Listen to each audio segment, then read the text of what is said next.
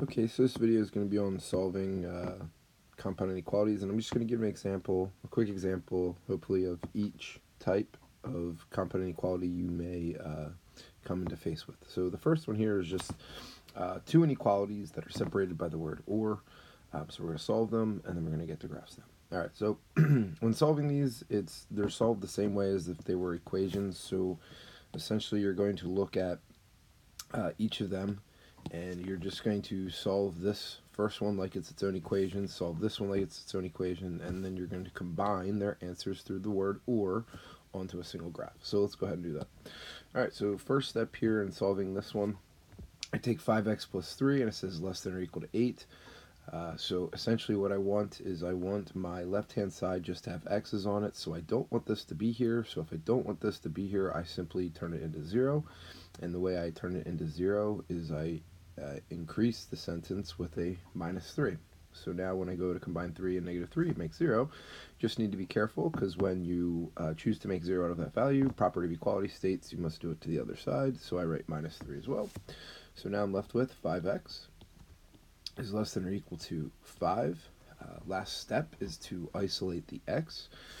So in this case, you can simply, because the coefficient of x is an integer, I generally will use division. So in this case, I'll divide by 5, and I get x is less than or equal to the value of 1.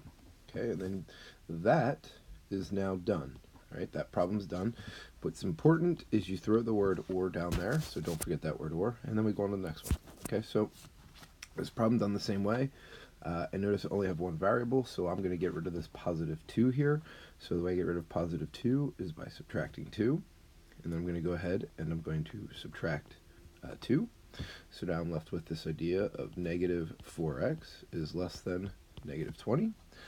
At this point, because the coefficient of x, right, the number in front of x, that's what a coefficient is, since it's an integer, i.e. not a fraction, okay, I'm going to go ahead and use division. Now, just need to be careful, because when I introduce division into an inequality, if my very next symbol is a negative, okay, that is an indicator that my inequality symbol has to switch, okay? So when I write my final answer, it's no longer going to be a less than, it now will be a greater than. So negative 4, divide by negative 4. So here's the important part. So there's the x. The x stays on the same side. It's literally the inequality that simply switches, and I say greater than 5. And then from there, I'm now done. I mark that answer. Now, the word or is important because the word or helps me figure out what my final solution will look like. And for inequalities, what we use for a final solution is a number line. So here's my number line, and what we need here, okay, are the two important values on this graph are going to be 1 and 5. Now, it doesn't mean that my final answer is going to have a 1 to 5 on it. So when I deal with compound inequalities, okay, I show my work above the graph, and then I compress it into 1. So or is this idea, okay, that you can, anywhere you have one solution, you can do it. So let's go ahead and show my work above. So above 1, I'm going to put a closed circle because that's what the inequality states. And then I'm going to go ahead and I'm going to shade, and I'm going to say that this one would shade to the left because its x is less than. So any value less than 1 is to the left. And then I go ahead and I go to 5. So at 5, I would put an open circle, and I would shade to the right. Now, okay, so here is my work that is above the graph, all right? And generally, you just have to be careful. All right, so I'm just going to redo this one a little bit above it. So I stagger them. Okay, so here's my work. Okay, so you just have to be careful because generally what you will do, okay, for and, all right, is you have to look for something else composed of and or. All right, we're essentially, I'm going to look for where is there not any solutions. And what I notice here is if I look into the middle of my graph, okay, so in the middle of my graph here, this, okay, is kind of like where there's no shading, all right? So there's nothing in here in this highlighted red spot. Well, because there's nothing there, or is this idea where because there's nothing there, I'm going to shade everywhere else. So the idea of or, you're kind of shading everywhere, you're kind of shading everywhere, okay, that there isn't anything. So I'm going to have this, okay, so that one has something, an open circle here, and I can shade this way. So basically, the only reason I wouldn't shade a part of a line is because it's empty. So in here, it's empty. So that's the only part I leave blank. So that's kind of how I think about or. Or I kind of look for where shouldn't I shade as opposed to where should I shade. And I shade everywhere else. So I kind of look at this as the converse as opposed to looking for where I shade again. I look for where shouldn't I shade. And the or is pretty simple because I'm just looking for, is there any blank spots on my graph? And if there's a blank spot, then I leave it blank. So that's for or. So on to the next one.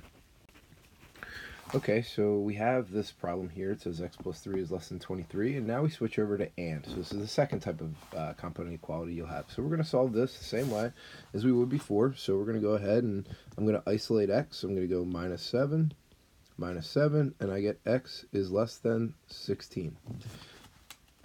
And, so I'm going to bring the word and down. So I have this value here. Okay, and then I'm going to go to this side, the other one. So this one's now done, and I go now to the other one. So I'm going to do distributive property. Just be careful. Just because my value that I'm distributing is negative does not mean I flip the inequality.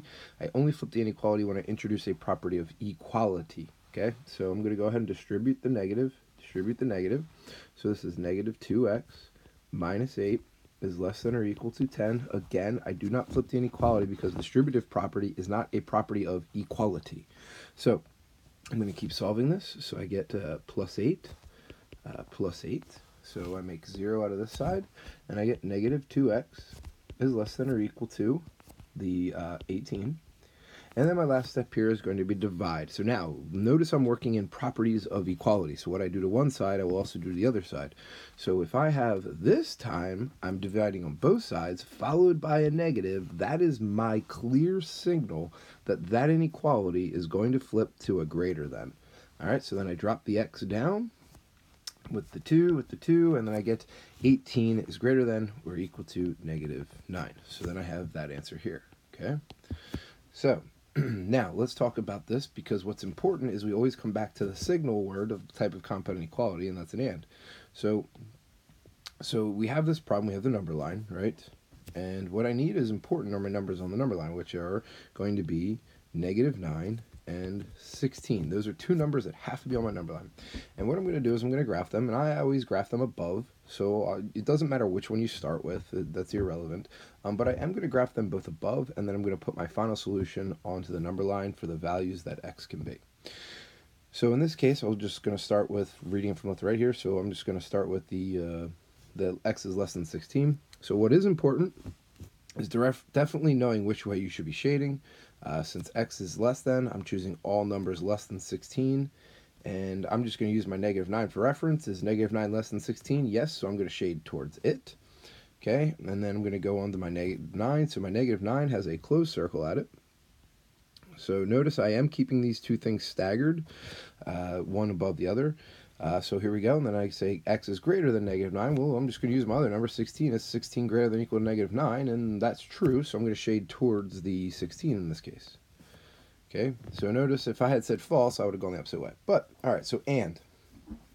And is this idea of overlap, okay? It's the idea of overlap. So what I take a look at is I'm looking for, does one line, where does one line happen to be traveling over top of another line? And if you notice in this section, okay, from negative 9 to 16, I have overlap there. And that's essentially what I'm looking for.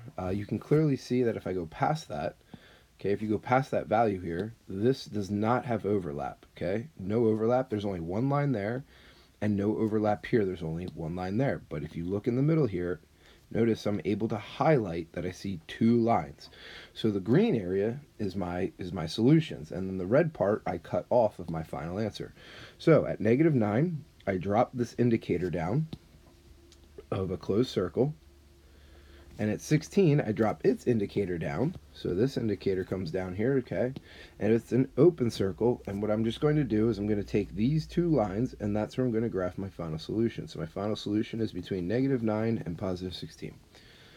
So let's try one more. That's one other type that you might encounter, and it's the one that most people, you kind of see this more often than you would think, but yeah.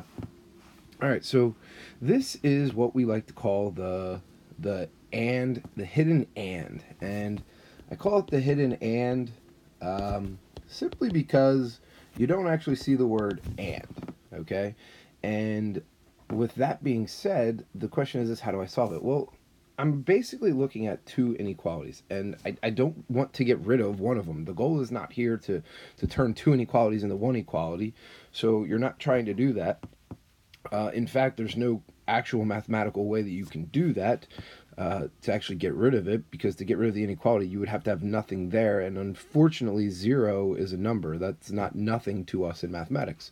So let's talk about how we solve this. So what I want you to understand is I'm going to put something out here. I want you to understand that basically I'm reusing this expression. So you have two options here. You can solve this directly in the problem, or you can break this out, okay, into two inequalities, claiming 8 is less than or equal to 3x plus 5, okay, and then recycle. So here we go. We do this, what is this, recycle symbol here? Okay, we're going to recycle the middle, and we're going to use that expression again, okay, and we're going to then write the other one out. Now, just remember that we're writing and in between. So now the and is no longer hidden. So because the fact is that I have this problem that is reusing the same thing twice, to solve this problem, I'm going to use identical properties of equality. So what most people will do is they will not do this, and I personally, I do not do this either, and I wouldn't show my students to do this either, but I mean, if this helps for you to do this, then please do this. So you just break them out, and then you're going to solve them individually. Just remember that when you break it apart and connect it with an and you can solve that and go from there. However, for this video, I am definitely going to demonstrate it of how you would solve it directly out of the problem. And the reason I'm able to solve it directly out of the problem, though, is because I am recycling the middle to solve both for the left side and for the right side.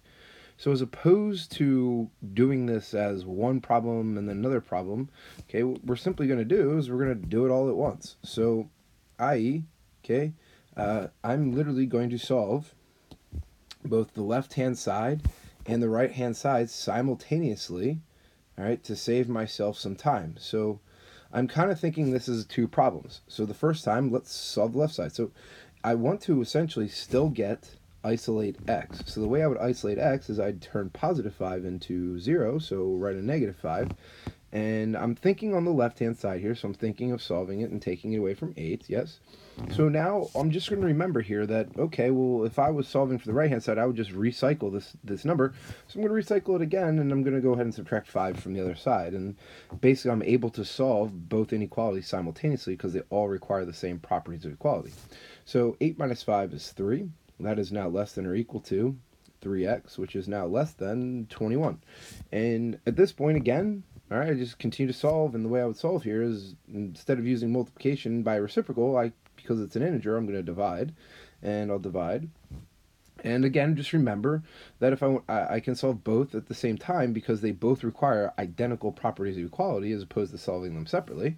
And what you get here is a divide by 3, and now what I have is 1 is less than or equal to this value of x, which is then less than 7. And when I read it and graph it, I'll also show you how I graph it. But these ones, okay, like this, you'll begin to notice that to kind of short script it, all right, or shorthand it, or not have to do as much work, is that these are the ones that we call closed intervals, okay? And the reason I call it a closed interval is because it's not going on forever.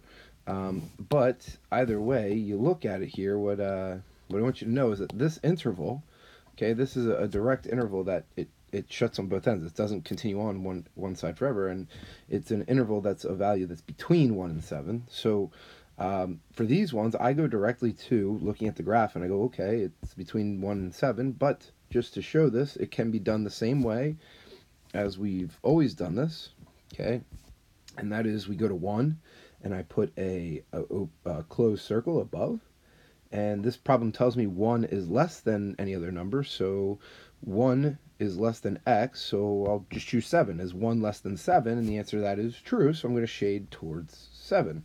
So I'm going to draw my line towards 7, okay, and I'm also going to go up to 7. I'll put an open circle, and this one I now read it. I start again. I recycle saying the middle. So x is less than 7, and x is less than 7. So I'm just going to use the number I have. 1 is 1 less than 7. The answer is yes. So what we have here is a quick little check, and we see, all right, for these, that they overlap in the middle, and indeed, these hidden ands generally 99% of the time, unless someone's trying to give you a tricky one. So just always double check here. Don't presume that it's always going to be shaded correctly, directly in the middle, but 99% of the time, okay, 99% of the time here, these ones are where you shade in between the value. Okay, unless your teacher's trying to give you a tricky one just to see if you are actually paying attention to the values that are in the problem, meaning does it make sense? Is 1 indeed less than 7? And the answer to that is yes. And if I read this from left to right, all of my symbols here are all a less than. So 1 is less than a number, which can be less than 7. So essentially I'm asking you is, do I have numbers that can be greater than 1 yet less than 7 at the same time? And the answer to that question is inevitably yes, and you can see that where they overlap in the middle by using the idea of and, because remember you're looking for overlap, and I go ahead and shade in the middle. So again, these problems 99% of the time are going to be directly shaded in the middle, and the work that I'm doing above, this part above here, really isn't kind of necessary. But I like to do it just to double check and verify. Sometimes that I definitely indeed. And I really like to check it, especially when there's a negative in the middle. And so basically, here are the values for which I can plug in for x that make the expression of 3x plus 5 a number greater than 8 and less than 26. And then there you'll have it. So I hope that helps, and yeah, take that with you.